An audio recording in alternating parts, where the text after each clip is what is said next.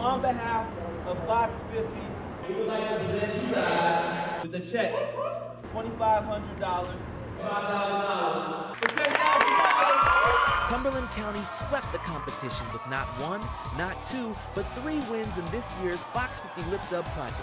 The competition was fierce, the creativity level was high, and the work ethic was outstanding. We had everyone around the school making props. If you were in a club, you were making props. And the whole theater arts class, all working together, formulating everything just from start to finish. After creating their lip dub videos, students used a variety of methods to get the word out to their community. We used flyers, we used business cards, we even used the billboard down the street. We have a marquee and we have that in front of the school. And of course, for high school students, no promotional effort would be complete without social media. The main thing we did was to get all the lip dubbers and myself to tweet about it. Social media and using the people that we know. Facebook, and you're like, you need to Facebook. Fox 50 created the hashtag Fox 50 Lip Dub to help students promote on social media. Also new this year was the Fox 50 Lip Dub app, which helped lead to a record number of votes. If you're just sitting around doing nothing on your phone, you need to tap that button. Vote all day long. Vote when you can. And our principal even allowed us to vote during school. And in the end, the hard work paid off. If a school as small as us can put so much work into it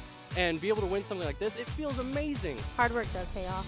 If you actually put forth the effort, it will come together. Ever since we won, everybody's been so proud. Everybody enjoyed it, and I think it brought us more together as a school. I really do appreciate everybody, coming out and helping us shoot this entire video. Thank you to the community and everyone that helped us out. And thanks to all the schools that participated in this year's Fox 50 Lip Dub project. And of course to our sponsors, Goodwill Community Foundation and Character Matters.